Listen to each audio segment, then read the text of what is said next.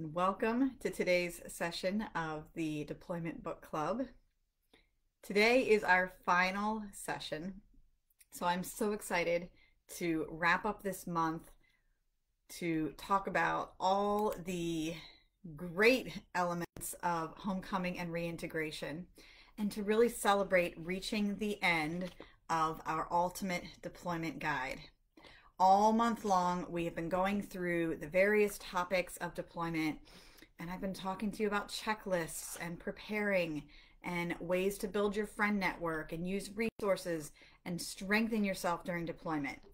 And finally, today we reach the end of it all, where we get to discuss homecoming and reintegration. Now, I will also let you know that I'm wearing my Red Friday shirt. Today is Friday, and red, of course, stands for Remember Everyone Deployed. Thank you. And on Fridays, we wear red to celebrate and to recognize all those who are deployed. Even though my husband currently is not, I think it's a great way to show support and solidarity for other families who, of course, there's always someone deployed from the U.S. somewhere around the world. So hope that you enjoy it, and you can get your own from The Waiting Warrior. She is a podcaster who supports military families and first responders, and she is the proud designer of this shirt. So I hope you'll check it out. Before we go into today's homecoming and reintegration topics, I will tell you what this video is not about. It is not about making a sign. It is not about choosing a homecoming outfit. And it is not about how to decorate your house for homecoming. And I think that unfortunately, for better or for worse, in the military community, we have started to associate the word deployment homecoming with all of those beautiful homecoming videos, the surprise videos, the TikToks, the decorations, the posters, people in the airport holding these cool designs, the custom outfits that are red, white, and blue, matching with the kids and the parents. And those things are beautiful. I am not knocking people who want to celebrate homecoming that way. I myself have celebrated homecoming in some of those ways. We've done the posters, we've done the cute outfits. I had a banner on the house that welcomed him home from several different deployments. But the reality is that when we talk about homecoming in those terms, we're only talking about homecoming day. And homecoming day is usually pretty easy. It's fun. Of course, it's a mixture of emotions. There's all of the waiting, all of the stress, all of the preparation, and you want everything to be just right. You want the house to be clean, and you want yourself to look great. But that's just one day. And unfortunately, deployment doesn't end on homecoming day. If you'll remember, in our very first session, we looked at this page, at the cycle of deployment. And the last cycle here, you'll see at the bottom, it says reintegration. Now, reintegration does not happen all at once. It is not just a one-day event. Reintegration is the adjustment for the service member to return home, for the family to get used to having the service member back in the house again.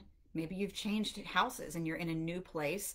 There's going to be new routines. Maybe you've added a baby to the family. The service member has to adjust to that. There's new jobs. There's big changes in life.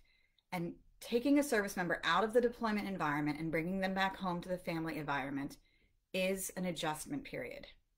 For some people, this goes very smoothly. So I don't want to scare you and tell you that every single family is going to struggle with reintegration. Many people don't, and that's great. But some people do. And so because some people struggle with that reintegration period, that's what we're going to be talking about today. There are a million places on Pinterest where you can get ideas for those homecoming signs and outfits and, what to wear, what to hold, and how to decorate your house. But that's not what we're focusing on when I talk about homecoming and reintegration.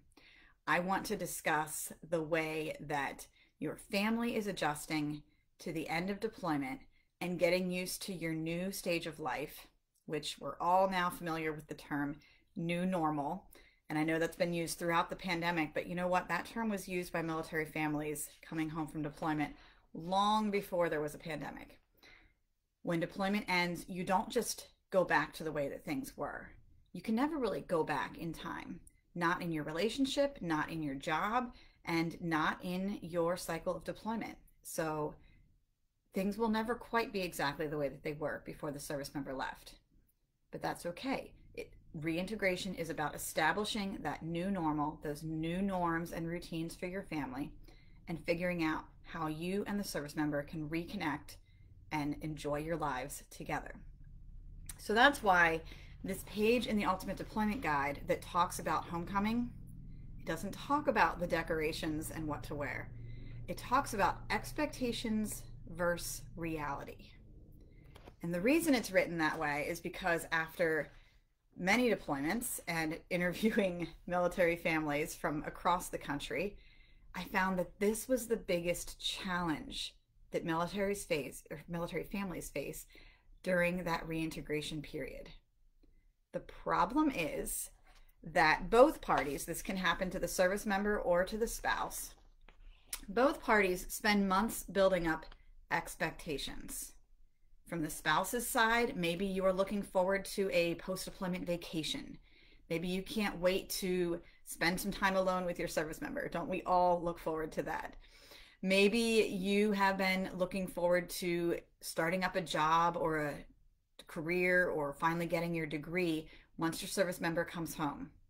Maybe you were a solo parent during the deployment and you cannot wait to share those parenting responsibilities with your spouse, with your partner, and finally get a break. Those are all completely normal expectations.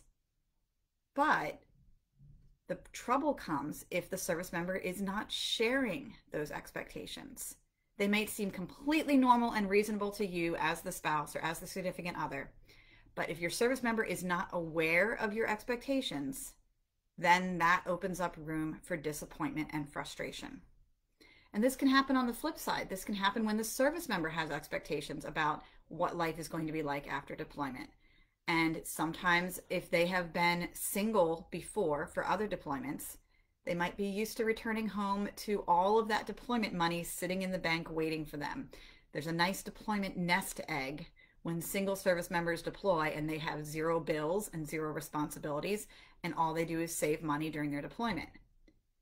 But that expectation bubble will burst if they have a family back home and they have a mortgage or a car payment and that money has been used from the bank account and they just didn't connect those dots and realize that that's what was going to happen. The same can happen with post-deployment vacations. Maybe one person is really looking forward to a certain type of getaway. You want to go to the beach or take a cruise. But I learned the hard way that if my service member spent 7 months in Iraq or Afghanistan surrounded by sand, he really didn't want to go to the beach. And then his 6th deployment was on a ship. It's called a MEU, a Marine Expeditionary Unit. They go on a Navy ship for 6 to 7 months. And when he came back from that, he really didn't want to go on a cruise. So it was one thing for me to build up these expectations of what our post-deployment vacation would look like. But if I didn't discuss those options with him and I just built these fairy tale imagination castles in the air, then I was setting myself up for disappointment. So after I saw this time and time again with so many military spouses being frustrated during this post-deployment reintegration period, I realized that the frustration was coming from unmet expectations or expectations that didn't match reality. So again, this can happen to both the service member and the spouse, but the questions that we need to ask ourselves and discuss with the service member are things like, what are the things I am most looking forward to after deployment? Are you looking forward to more downtime? Are you looking forward to being able to spend more time with friends? Are you looking forward to sharing those parenting responsibilities? Again, those are completely normal, reasonable things to expect, but you have to tell your spouse. Other expectations. How would I like to spend the vacation or the leave time? That's where you need to be on the same page about, does one person want to spend 2 weeks visiting family and maybe the other person does not want to do that? Are you trying to get away together without kids? Or are you expecting that you're going to do a family event like go to Disney World? Those are completely different types of vacations and you need to discuss them together. And other question is, what changes do I hope for in our relationship?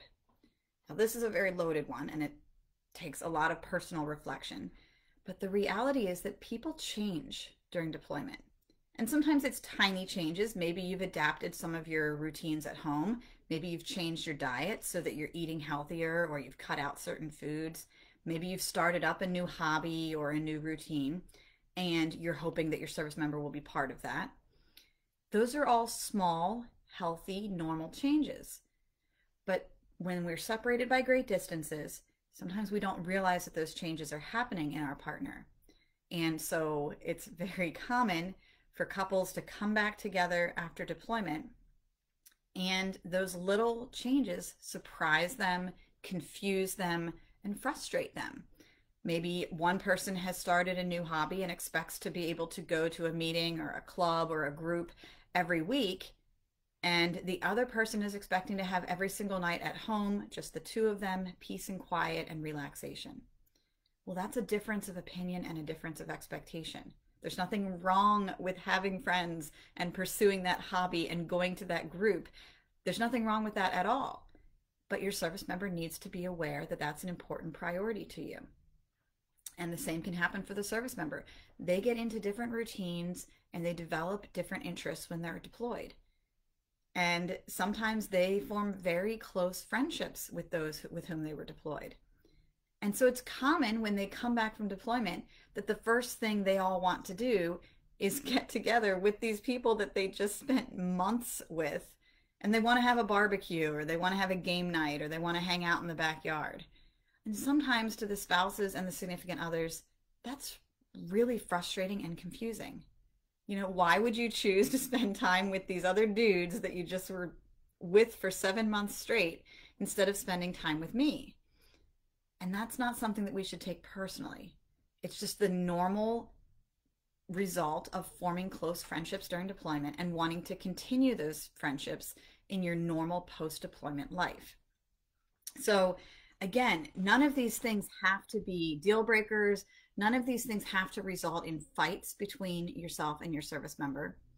But they are things that you should discuss because they're going to come up and they're going to cause those little moments of confusion and frustration between the two of you. And so you want to address them sooner, hopefully, rather than later. And I even had one spouse that gave a really good piece of advice that I'm going to share with you.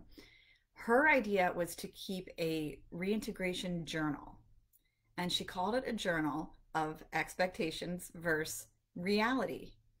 So in her journal, she would write down all of her hopes, all of her dreams, everything that she was looking forward to. But on the next page, she would have to kind of check herself, and she would think about the realities of military life and think about the realities of her service member's personality, and she would write down those facts. So for example, you have to ask questions. This is in the reality section of the page. How much time will they have to spend at work initially? This can be a huge shock. I know when we get our service members back, we have been waiting for months and months, sometimes even a year to see them. And all you want to do is spend every single second with them. But at least in the Marine Corps, and I think for many other branches, it's common that they have to go back into work the day after they come home from deployment. Either they have to turn in gear, or clean weapons, or do paperwork, or do a debriefing. There's work events that they're expected to attend, and it might be a short day, it might just be a few hours, but the reality is that they are going to get up, put on their uniform, and go back to work after you have been waiting months and months to spend time with them. And so sometimes family wants to come and be there for homecoming and celebrate with the family for homecoming. And I always encourage people to ask those questions. Will the service member have to go into work immediately afterwards? Because sometimes they aren't allowed to take that post-deployment leave vacation until a week or so after they returned from the deployment. So if the mom and the dad or the in-laws or the grandparents and all these people want to come into town to see the service member on homecoming day, they might be really disappointed to learn that for the days after homecoming, that service member is going back into work. And they won't really get a break for a week or two down the road. So discuss that with your service member. Make sure that you know what their work responsibilities will be immediately after homecoming, because that can help you to plan physically and emotionally what that homecoming week is going to look like for you. Do you need to take time off of work? Are you going to go into work and maybe wait until they get their leave block so that you can take vacation together? Do you need to arrange any childcare? Or are you going to stay a night at a hotel somewhere close to the airport? There's lots of options. There's lots of ways to celebrate homecoming, but you need to keep that reality in check.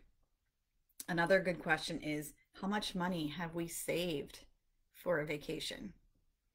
So my friend that kept the journal, on one page, she might write all these beautiful ideas for vacation plans and getaways. And wouldn't it be wonderful to spend a weekend here? And maybe we can go to this amusement park and we can invite the grandparents to come with us and do a week here, there, and the other place. But the reality, on the next page, she would write down, we've only saved a few $100s each month. So we have a total of $2,000 for vacations. That will get our family to one place for 1 week. We can't all go on a cruise. We can't all go to Disney World. We can't take the grandparents on this cross-country tour. But maybe we can do this one particular vacation and event. So it's really important to have that budget discussion, because you don't have to spend your post-deployment money on a vacation. Some people save it for other reasons. Maybe you're paying off debt for your house or for your car or your student loans. Maybe you have a big future purchase, like you're moving to a new duty station and thinking about buying a home there. There's a lot of things you can spend your money on besides vacation. So just because the service member returns with money in the bank account does not mean that it should automatically be allocated for the family trip. And that's a really important reality check that you need to have with your service member. You also need to assess, how will our budget change now? If you remember, I think it was week 1, we looked at the budget schedule that's in the deployment guide. And I talked to you about the ways that a household budget can change during deployment. Sometimes the income goes up and sometimes it goes down. And that depends on whether the service member had a civilian job. For National Guard and Reserve families, they often find that their deployment pay goes down compared to the civilian pay. It can depend on whether your service member is in a combat environment or receiving hazardous duty pay. In that case, their overall payment typically goes up. But once deployment ends, they'll go back to their standard regular paychecks. And it also depends on the spouse's income. Maybe you picked up extra hours and worked more during deployment because you were staying with family and you had childcare taken care of, or any number of reasons. So in that case, you saw an increase of your income during deployment, but once deployment ends and that situation changes, is your pay going to go back down? Will the household budget be impacted? On the other hand, maybe you found that you were paying out of pocket for things during deployment to help with childcare, to get the house cleaned. Maybe you had to cut back on your hours at work in order to handle all of the responsibilities at home. And in that case, you were making much less during deployment, and you may be able to increase your responsibilities and make more money after deployment. So the household budget can certainly change. But again, you and your service member need to discuss those changes and be on the same page. Because maybe during deployment, you were spending that money on childcare or getting the house cleaned. Maybe you've really enjoyed having that extra benefit and you would like to keep using it after deployment. But if your service member is under the impression that that was just a one-time deployment thing that's not part of the normal household budget, well, you're going to run into some problems because the money's not going to match up the way that you both thought it would. So definitely you need to talk about budget changes that are incurring after deployment. Find out when that deployment pay will end, what the service member's next paycheck is going to look like, and how that impacts your family overall. And it's totally acceptable to go back to that budget page and rework it for a non-deployment budget. Those numbers can work out either way. There's nothing in there that says it's specific to deployment. So you can use those budget pages, just write in pencil the first time, and then erase it and go back and adjust your budget after deployment. And then finally, this is a big one. What ways do I need to be patient or give them space? So a really strange thing happens during reintegration. two people who love each other and have spent months and months apart from each other, you'd think that they are both so excited to just come back together and spend every moment together and do everything together for the next few weeks. But the reality is that each of those individuals has gotten used to functioning on their own. They got used to having their own space, making their own choices, having their own schedule and routines. And sometimes throwing two individuals back together and expecting them to share every moment together does not go smoothly. People have their own preferences of when they want to wake up and how they want to spend the day and what they want to eat. So sometimes couples find that they actually need to give each other a little bit more space immediately following deployment. And that can be a real shock and a real frustrating thing to happen in your relationship. When you've spent months counting down the days, waiting to be back together, and then suddenly your service member is acting like they need some space and alone time and they want to go play video games. Excuse me? But that's the reality of life. Your service member is not going to just drop all of their interests, drop everything that they've done during deployment, and immediately switch into husband mode or parent mode or I'm the good dad who's hands-on and does things around the house mode. Instead, it's a gradual adjustment.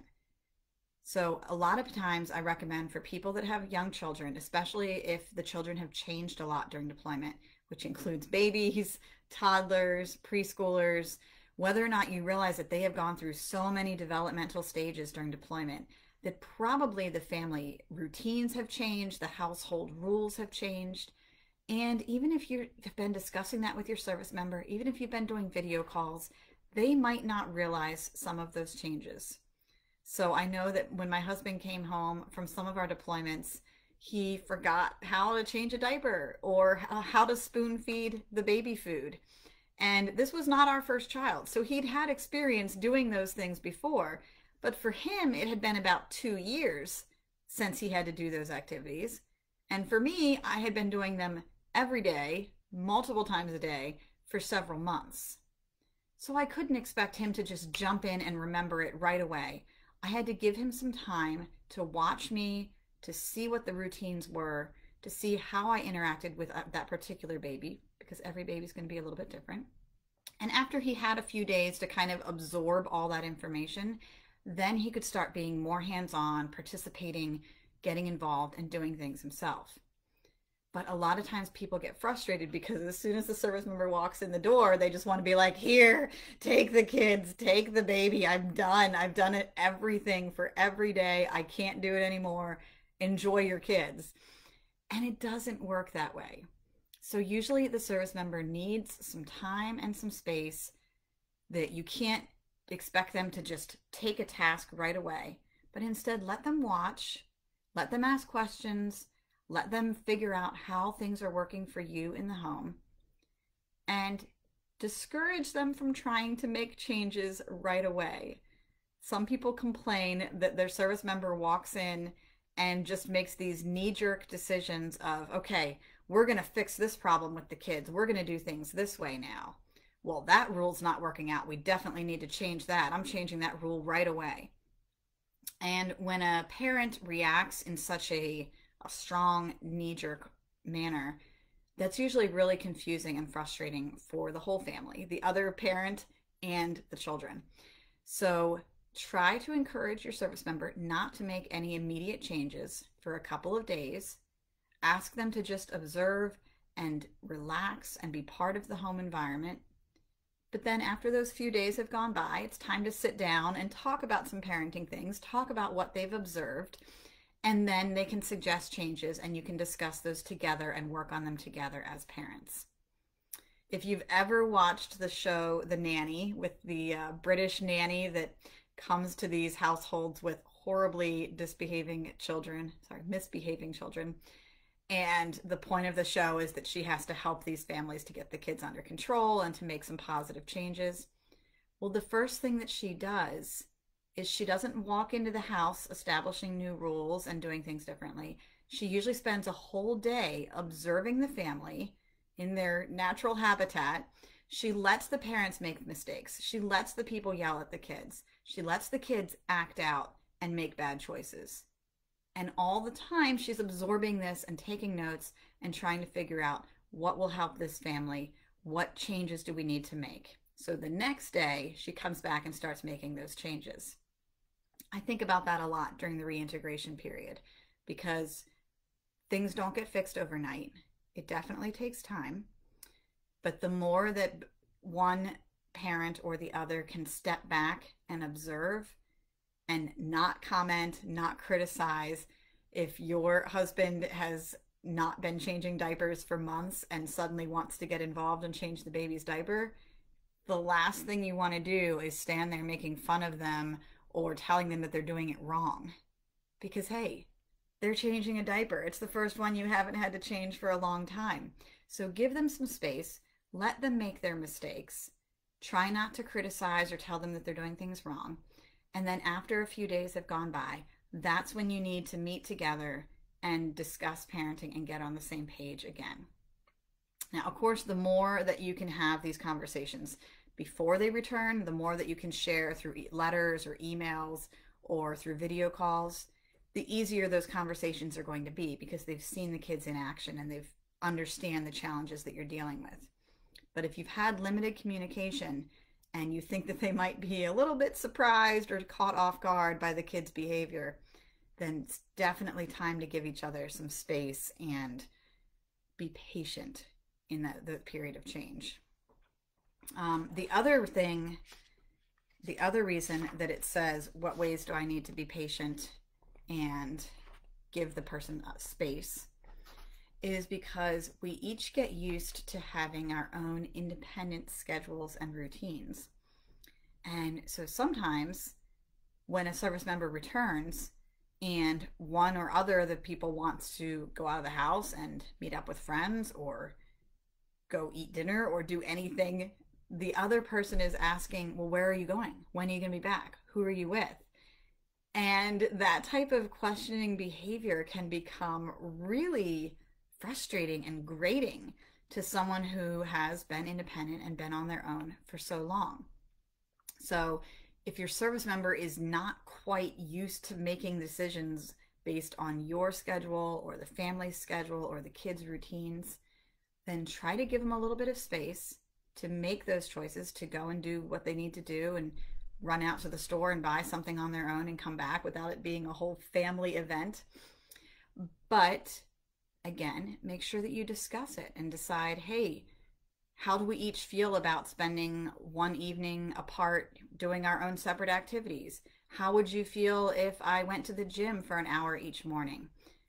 Would that impact you? Would you enjoy that? Would you want to come with me? There's plenty of ways to solve these issues that come after deployment, but they can't get resolved if they aren't discussed. So that's the essential information from this reintegration page in the Ultimate Deployment Guide. We really want you to focus on being true to yourself, be honest about your own expectations, because we all have them, whether they are expressed or not, whether they're conscious or subconscious. Be honest about the expectations you have.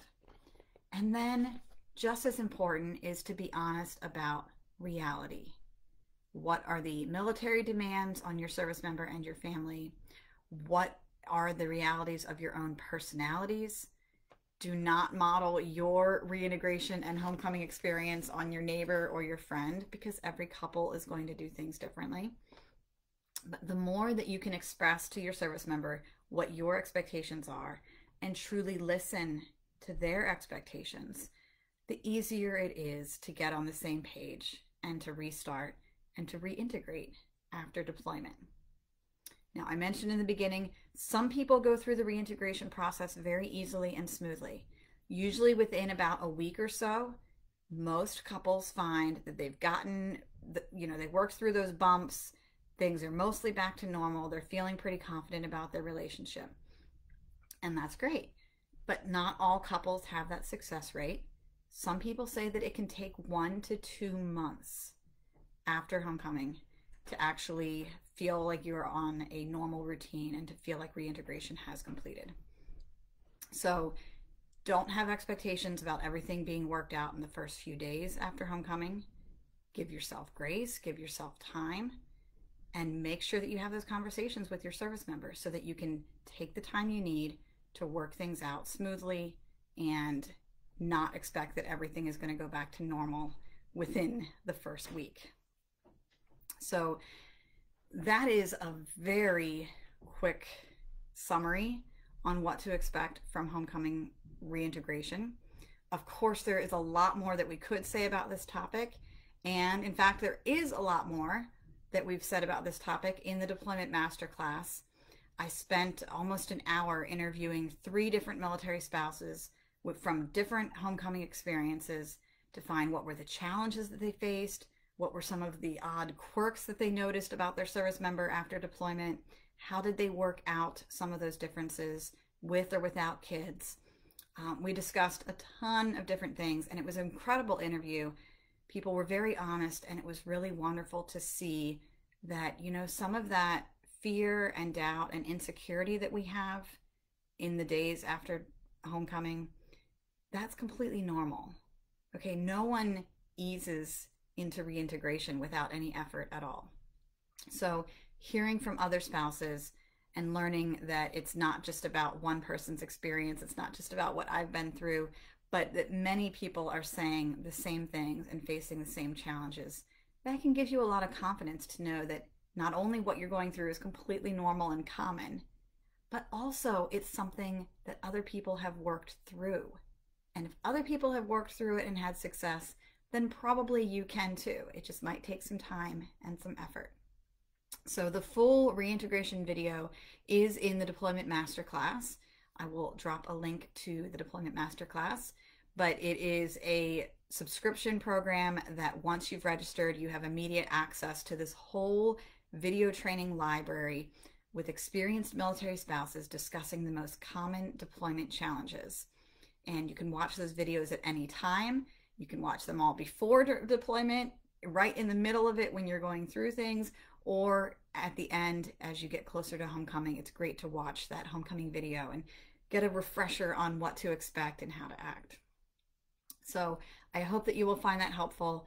I hope that you will consider signing up for the Deployment Masterclass. There's so much more information in there that I can't portray in here. But the exciting thing is that that brings us to the end of our book club for the Ultimate Deployment Guide. We have now covered all 28 pages of this guide from beginning to end. We have gone through the checklist. We have discussed why things are important. We have made plans. We have made budgets. And we have collected the phone numbers that we need to succeed during deployment. So I really want to hear from you. I want to see some of the completed pages in your guide. I would love to see how you've added things to your bucket list, what you think is important to finish in your guide, and we want to see all those pictures of your completed pages. So feel free to add them. This group will stay live for the coming months, so if you missed some of the videos or you weren't able to watch them in full, they will continue to be posted on the page. You can check those out anytime. And I think that wraps up our book club. So I want to thank you again for participating. If you have any other questions, of course, feel free to leave them in the comments or leave them in the group here. I will be continuing to monitor it and answering them promptly. So I have really loved sharing this guide and sharing some of my deployment experiences with you. I hope that you will continue to share your experiences with the group so that we can all learn from each other. And I wish you the best of luck with your deployment journey. I know that there will be difficult times and there will be tough days ahead, but I also want you to know that you are not going through this alone. We are here to support you and encourage you through this journey, and we want you to make the most of your deployment experience. So please feel free to check into the group, tell us your deployment struggles, and remember that I do have a free deployment support group on Facebook. It's much bigger than this book club. It's called Handle Deployment Like a Boss, And that is the group where you can get all of the daily interactions. People are asking tons of questions about care packages and relationship troubles and what to expect at the beginning of deployment or in the end. And it's wonderful to share your countdown with other spouses who are going through the same journey. So I hope that you will join that more active group, the Handle Deployment Like a Boss group on Facebook. And I will see you next time in the Deployment Book Club. This is Lizanne Lightfoot, the seasoned spouse.